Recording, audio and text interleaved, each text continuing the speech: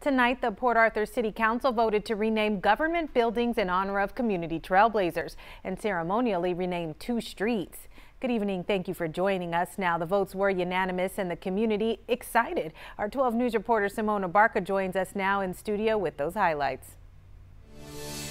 These items were put on the agenda by Councilman Cal Jones, who says this is something he's looked forward to for a while. He says Port Arthur has many distinguished members in the community, and this is one way to celebrate them.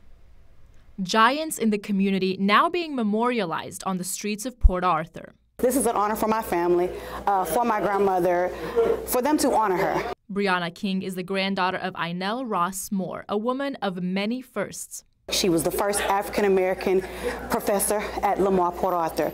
She was the first African-American teacher at Sam Houston. My grandmother served this community in so many aspects. She loved this community. Now, the City of Port Arthur Development Services building will be renamed after Inell Ross Moore. I would say my grandmother was a giant. I did a paper on the person I admired the most when I was in elementary, and it was her. But I didn't know at that point that my grandma was the first of everything. She was to be the first African American to go and, teach at a school. That's an honor.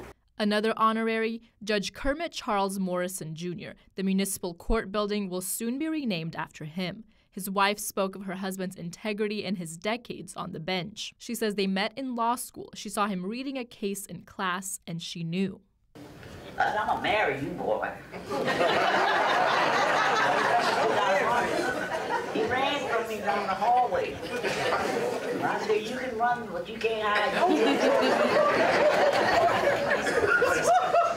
So 3 months later, we were married. The council honored 2 more community giants, honorarily renaming Bluebonnet Avenue in honor of Reverend Samuel Joseph Sr., who was a pastor at Shiloh Baptist Church for over 40 years, and renaming Grannis Avenue in honor of Russell Getwood, PAISD's first African-American truant officer. Now, it's important to note the street name changes are honorary, which means a sign will be added to the existing street name. It won't change residents' addresses. Simona Barca, 12 News.